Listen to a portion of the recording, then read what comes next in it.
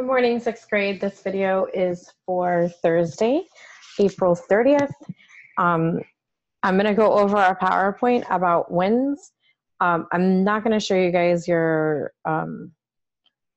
schedule for today because it's the same thing as yesterday. Watch my video and finish your virtual lab. If you finish the virtual lab already, then you have no actual work to do today, unless you have makeup work to do from earlier in this week or later the previous weeks. So, and then on Zoom, for those of you who stayed on Zoom with me yesterday, we worked on the virtual lab. If you didn't finish the virtual lab, I'm going to quickly go over the conclusion at the beginning of the Zoom meeting. And actually, I'm probably going to post, I'm going to post a Crash Course Kids video for you guys to watch today as like a review from 2 weeks ago, I think. Okay, so I'm going to go ahead and share my screen for my PowerPoint that I found somewhere, and it looked awesome because it's exactly what I'm teaching you. Okay, so this PowerPoint has like 20 something slides. I'm not going over all 20 of them because it is not all covered in what you guys are actually learning. So this is going to go over the wins. Okay, so what does wind do for us? Bad hair days, a lost balloon, a cool breeze on a warm summer's day. In this lesson, you're going to find out that's supposed to say how important this invisible force is. What is wind? Air can move easily from place to place, and this is often caused by a change in pressure. The movement of an area of high pressure to an area of low pressure is called wind. The difference in pressure is from an unequal heating of Earth's atmosphere. Warmer air becomes less dense and more pressurized, while cooler air has less pressure. The warmer air will move toward the area of cooler air, resulting in winds. Measuring wind. In the weather reports, winds are often described by their speed and what direction they are going. Wind is shown by a weather vane. The weather vane turns in the direction that the wind is blowing by catching the breeze. Wind is measured using an anemometer. An anemometer has typically 4 cups mounted on spokes that are hooked to a wheel that spins. The faster the wheel spins, the faster the wind is going. So this is what an anemometer looks like. This is kind of like a breakdown of like the inside of it. And all of the cups, if you look, are all facing the same way, the way that they're open, because if it wasn't, it wouldn't actually work.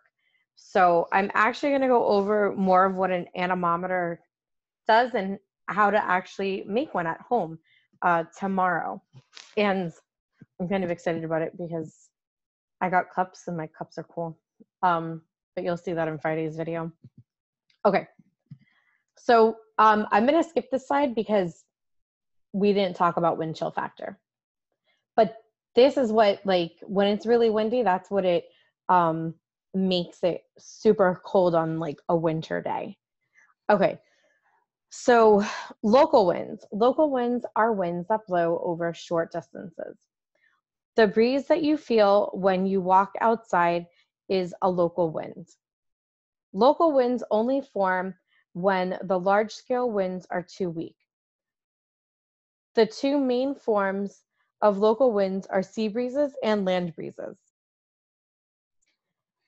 A sea breeze forms along the side of a large body of water.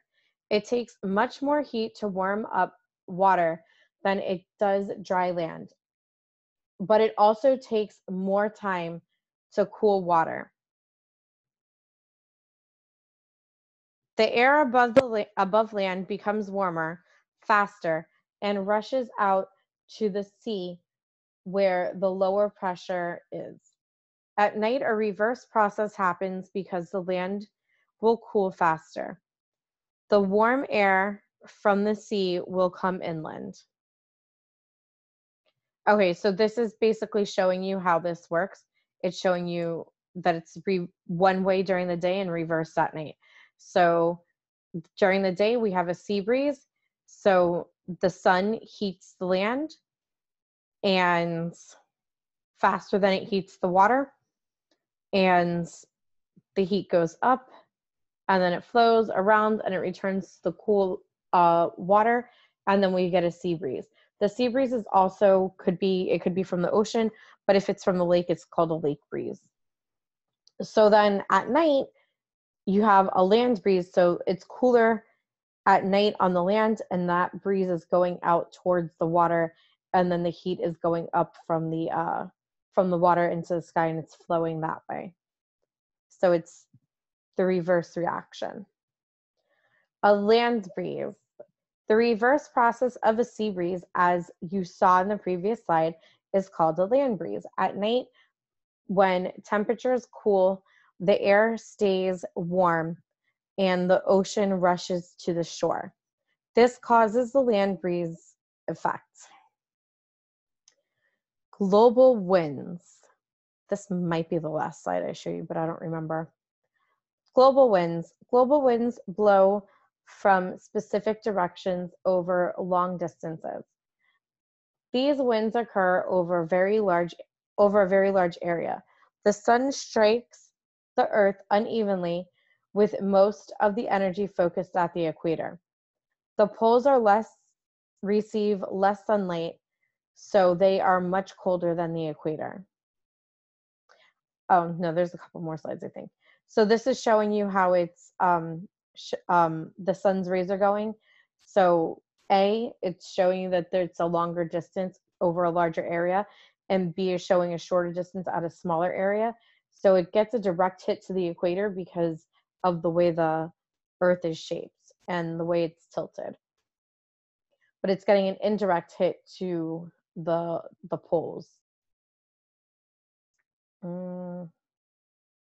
This one I'm not going over. Coriolis effect. I needed to go over this one. Okay, the Coriolis effect. The winds do not blow straight from the poles to the equator because of Earth's rotation. This means that the winds curve as they try to flow towards the equator. This is known as the Coriolis effect. Winds in the northern hemisphere gradually turn towards the right, and winds toward the southern hemisphere gradually turn towards the left. This is actually making me think of your virtual lab. So if you guys didn't finish it or didn't get it done, the Coriolis effect may actually be something that we're going to include in your conclusion tomorrow when I go over that, because and I'm going to Maui is in Hawaii, and that's where your virtual lab is based in Maui. And but Maui is actually part of the northern hemisphere. So we're going to go with the Coriolis effect to gauge those winds, even though if you were on Zoom with me yesterday, I think I told you guys northeast. So I'm going to check to make sure that that makes sense. And we'll come up with the, I think the last part of the conclusion was the part that I was a little confused about. So we'll come up with a good answer for it. Okay, so this is showing the Coriolis effect. Global wind belts. The Coriolis effect and other factors combine to produce different areas. The calm areas are known as the horse latitudes and the doldrums. The other areas are known as belts and include trade winds, polar, easterlies, and prevailing westerlies. So that's actually more for, I want to say that's more for like oceanography. And actually, we might be talking about some of these things next week. Um, and it's more for weather. I am not actually sure if these were words that we were going to go over in your book, but I'm going to skip the next couple of slides to get down to, nope, not trade winds. I think this is part of, trade winds is actually something for next week. So I may go over this PowerPoint again next week. The jet stream is what I wanted to get to. Okay, so approximately 15 miles above Earth's surface, large bands of high wind speeds form. These are known as jet streams. The winds can be between 150 and 300 miles per hour. So yesterday, or not yesterday, Tuesday in Tuesday's video, I think I said that it was 200 to 400 kilometers. So this is telling it to you in miles. So it's just a variation of converting it from miles to kilometers. Airplanes can use these highways in the sky to get to their destinations faster. So if the wind is pushing behind the plane, that's called a tailwind, and that's going to get the plane to its destination faster. If the wind is pushing to the front of the plane, it's called headwind. It's hitting the nose of the plane, and it's going to slow the plane down because the plane is going against the wind. And this is showing the jet streams. And we're going to skip these review questions. And that's it. Okay, so I did skip a lot of the, oh, wow, no, this was like 31 slides, but there were a lot of cool pictures in it. So I'm going to go over this again, possibly next week, but we're done with this PowerPoint for today. And make sure you guys get your virtual lab done. If you need help with it, I'm going to go over it during Zoom. Yesterday we did everything except for the conclusion. So today we're going to work on the conclusion part of it. Okay, guys, I'll see you on Zoom. Bye.